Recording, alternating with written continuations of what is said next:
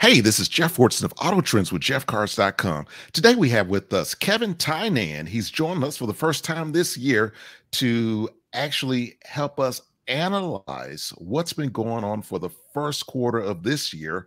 And he's also going to project what he's expecting for the second quarter or for the next half of the year. He's a he's a senior analyst for Bloomberg Intelligence. Hey, Kevin, welcome. Hey, buddy. How you doing? Hey, doing great. It's great to actually see you. This is our first time actually being able to not only hear you, but also see you live. Yeah, it's good. I think I don't probably better on radio. I dress for radio, that's for sure. I dressed up for you, man. I put on a nice shirt for you this morning. So, all right, let's shift gears. Let's do a recap on as far as where we ended up for the first quarter. And obviously, we're talking to everyday consumers. You're used to talking to folks in the industry who are industry insiders. So we're going to give them some insight as far as where we wrapped up with the quarter. We know that currently around 1 out of 6 consumers are paying over $1,000 a month for a monthly car payment, which is unheard of. We're going to talk about some leasing numbers. We're going to talk about some highs and lows. And also, just as of recently, we're going to talk about this EPA announcement by the Biden administration, which is going to push more of us into electric vehicles. All right, Kevin, give us the highs and lows from the quarter. Yeah, so the first quarter was about a 15.1 million unit run rate. And just to put that in context, in the best of times, volume-wise, we'd be about a 17 million. So the industry as a whole is down when you think about just the unit sales that are going from, the manufacturers through the dealers to the consumer. The difference, though, now is that we're talking about record high transaction prices. So from a consumer's perspective, ideally you have less choice, there's less inventory on the ground, and you're paying more for higher contented vehicles. So when the consumer looks at it, it's less choice and higher prices. When the manufacturers look at it, it's less cost in producing things, it's less inventory generating expenses, and it's simpler for them. Fewer units, higher transaction prices is actually a better scenario for the manufacturers. And I think it's the kind of thing they're going to stick to. We're in a little bit of a transition, right? This was really bad from a consumer's perspective during 2022, where the industry averaged over sticker price. The consumer was paying as much as $1,000 over sticker. That has come down. Now let me interrupt for a second, Kevin. Yeah. Notice that Kevin said the average. We know of consumers who are paying $3,000, $10,000. I know of a Mercedes-Benz dealer that was asking for $20,000 over one of their vehicles. And the thing was, it was every brand, it was every manufacturer. So it wasn't just an average of 1,000, that it was the luxury manufacturers that were getting way over sticker and everybody else was, still under. It wasn't. Everybody was over sticker. Now, the downside to that is obviously the consumer's paying more. But the other thing is we've kind of come off that, right? We're back below sticker price. The problem is that has happened because the manufacturer has raised MSRP, not so much because transaction prices have come down. So off of MSRP, the industry is averaging, $300 below. Back in the day, peak volume of 2016, we would be $2,300, $2,400 below MSRP. Now we're about $300. All right, so let's since we're talking about inventory, let's talk about, are we seeing more incentives come available now? I was having a conversation with a dealer just yesterday, and they mentioned that some of the incentives that's available now are better than they were a month, or 2 months, or a quarter ago. Sure. Yeah, well, and there's a lot of that kind of dynamic going on in the industry with all kinds of metrics, right? Inventory is one of them. and incentives are another, right? So they're better than they were, but they're nowhere near what they were prior to the pandemic, right? Inventory levels, to give you an example, we're still below about 2 million units on the ground. Prior to the pandemic, there would be 4 million units. So it's the same thing with incentives. Now, we may be where it was below 2% in incentives on average for the industry. We may be a little bit above 2%, but back in the day, it was 10%. So the industry's really at a place from the consumer and the manufacturer's perspective where the pendulum swung really far to favor pricing on low inventory. But what you give up as a manufacturer in that situation is you don't sell as much stuff, right? You sell it for a higher price, but your volume isn't what it used to be. And I think we're in this window right now where we're coming back a little bit like, hey, we're leaving sales on the table by not having enough inventory. So let's build a little bit more, but it's certainly not anywhere near. And I don't think there's any intention to go back to those 4 million units of inventory on the ground days at 10% incentive and 2,300 off sticker. I think this is a very comfortable place for the automakers to be, and it's going to squeeze the consumer a little bit. All right, so let's talk about average transaction prices too, because we need to drive this home. So, Kevin, I'm looking at average transaction prices, and Toyota made an announcement about a month or so ago, is that they're expecting the prices to push transaction price to push over 50,000. We're sitting at, I think, around $49,000 right now, and that's combining cars, trucks, electric vehicles, diesels, all that thrown into the crossovers, SUVs, all thrown into the mix. And then we look at electric vehicle pricing right now is somewhere between $66,000 to $67,000. What needs to be done, or what's occurring right now within the automotive industry to make vehicles more affordable? What's going on from a lease standpoint? Because at one point, wasn't leasing 1 out of every 3 vehicles we were leasing? So where are we now with leasing? So March was about 19.5%. So yeah, we would be 30, 33, 35% at the peak of leasing. Now, for the full year of 2022, it was like 18.5. And now we just peaked a little bit higher in March at 19.5. But, that's going to be an issue in terms of affordability for the consumer because, it's not all of the used market is the off-lease vehicles, but it's probably the best, right? It's 3-year-old vehicles, 30,000 miles or so, late model, high content, the latest technology in those vehicles.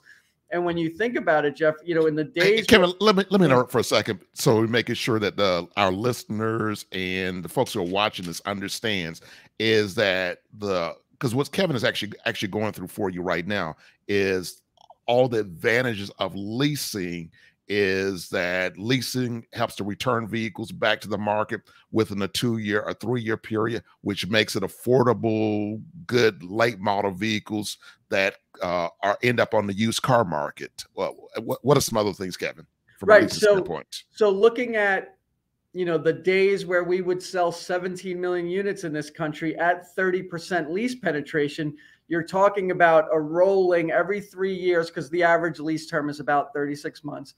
So every 3 years, there would be 5 million off-lease vehicles coming into that pre-owned market, right? Certified pre-owned or just regular pre-owned vehicles.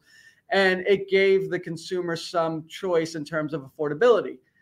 The problem in the last couple of years, especially since the pandemic, is not only has the volume of vehicles gone down to 14 to 15 million units, lease penetration, like I said, went below 20%. So if you just do the simple math, 17 million units at 30% lease penetration is 5 million off lease. In 2022, which would be vehicles coming back used in 2025, we had 14 million units at 18% lease penetration. So you're talking about 2.4 million coming back off lease. So from 2022 to 2025, the off lease market goes from 5 million to 2.5. Gets cut in half within 3 years. And that's going to be a problem, right? Because as you know, the less supply, and if there's demand, the higher the price. So the idea that the consumer can sit back and wait for lower prices on new or used vehicles, the economics of supply and demand do not support that argument. And I'm saying consumers are going to have a problem finding affordable used cars in the next 3 years as well. So what about used car prices right now?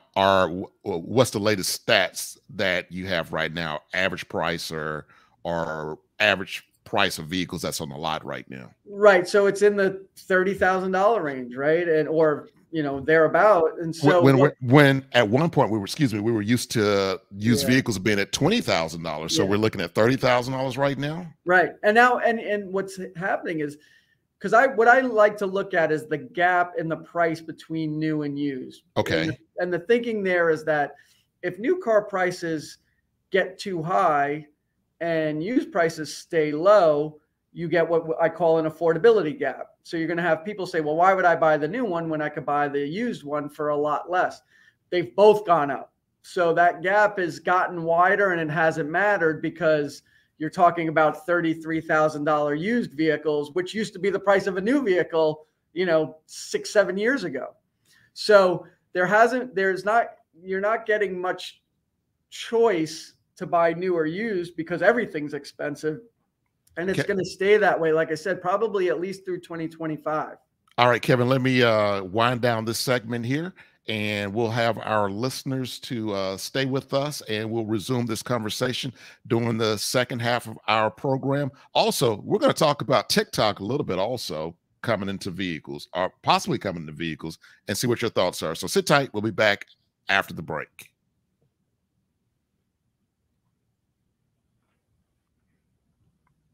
Hey, this is Jeff Fortson of Auto Trends with JeffCars.com. We're resuming our conversation with Kevin Tynan. He's a senior analyst at Bloomberg Intelligence. Hey, Kevin, how you doing? Hey, bud. Doing great. Hey, man, it's great to actually see you live. Actually, Kevin, that's not your real title. I met you back in November for the first time. We've been doing this show for several years, and here I am in the audience, and you're on stage, and I see something global come across the, scrolling across the, what's it, the icon, whatever they call it. I can't remember what they call it. And is that called an icon? What is that called when we see your title scroll across? Well, in the news business, from what I understand, they call it the crawl. That's it, the crawl. That's it. Yeah. As if I'm not in the news business. I just pretend to be. So, Kevin, what's your actual title itself? So I'm the global director of automotive research for Bloomberg Intelligence, but I couldn't fit all that in the banner. Show off. I'm happy to have him. So it's great to actually see you. And it was actually great to see you a few months ago for the first time in person. All right, let's continue our conversation. Letting consumers know what's going on in the used car market and pricing and affordability. So I'm hearing from some dealers, from some automakers, is that they're pushing leasing again post-COVID at this point. And let's also talk about electric vehicles. So there was the Inflation Reduction Act that was introduced back in August of last year. And a lot of cars no longer qualified for it based upon the income stipulations that were put into place, based upon stipulations of where the vehicle need to be manufactured, where the batteries need to be sourced from, things of that sort. And so a number of vehicles just literally fell off the list and aren't currently qualifying for it. However, as of January of this year, because of something that was included within the Inflation Reduction Act, is that every electric vehicle that's available here in the States is now eligible for a $7,500 lease credit that you could utilize, as long as the leasing company in which you're purchasing a new car from pass along that $7,500 to you. And of course they will to the consumer, is that you can get $7,500 off the price, which again lowers the sticker price of the vehicle, making the vehicle more affordable. What are some other things that what are you seeing right now with incentives right now, as far as are more incentives becoming available? What's the average interest rate right now? And we forgot also to talk about, Kevin, I know I'm throwing a lot at you right now because you're super smart. We're hearing like the big R word, recession. General Motors just did asked a lot of individuals if they were willing to retire. 5,000 white collar professionals accepted that. We see in the tech industry where there are a number of folks who've been let go over the past few weeks, over the past few months. Is there a recession looming? What are you hearing? What are you seeing in your research? What's the word on the street? Yeah, it would seem that way, right? We went through such a period of expansion and easy money, if you will, low interest rates, really to drive growth.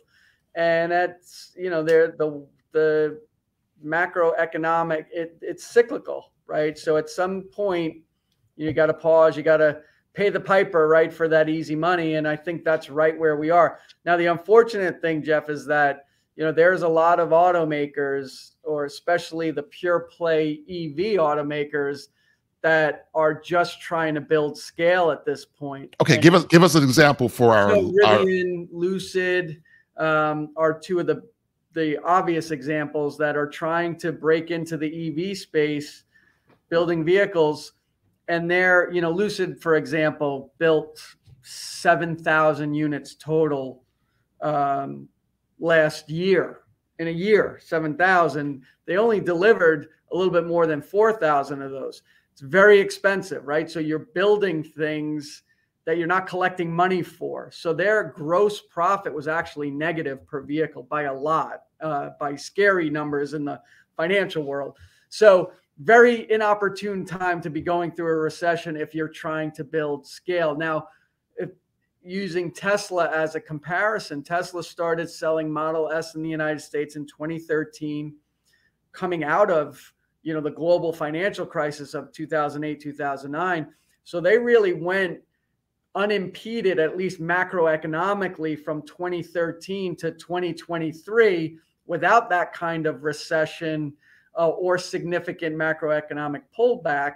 And it got them to scale and to profitability. And now you have Rivian and Lucid who are just starting to try and ramp production, and you're getting inflation costs in terms of materials and labor. And so it's actually costing those two companies more to build a vehicle than they can sell them for. So it's not that they're unprofitable at the operating line, which is, all your other expenses, or your net line where taxes, and we're talking about at the gross profit line. So simply what it costs you to build something, you can't sell it for that, which is a very scary place to be. It's not, it's not unreasonable for a new entrant in the space to be unprofitable, but it's a very, very bad time with a recession coming, assuming that the consumer isn't going to be, or is going to be a lot more tentative with their money to get you to scale or to get you to gross profit in this environment is going to be very, very difficult. So Kevin, so you do foresee a recession's coming? That's the word on the street, yes or no?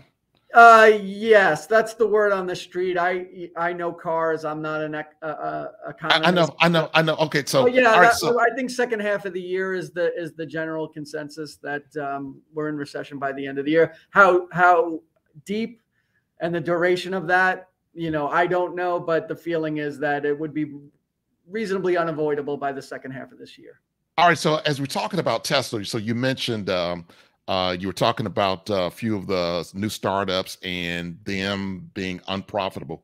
Is Tesla making money right now? And the reason I asked that, because they've been cutting their prices to meet Inflation Reduction Act.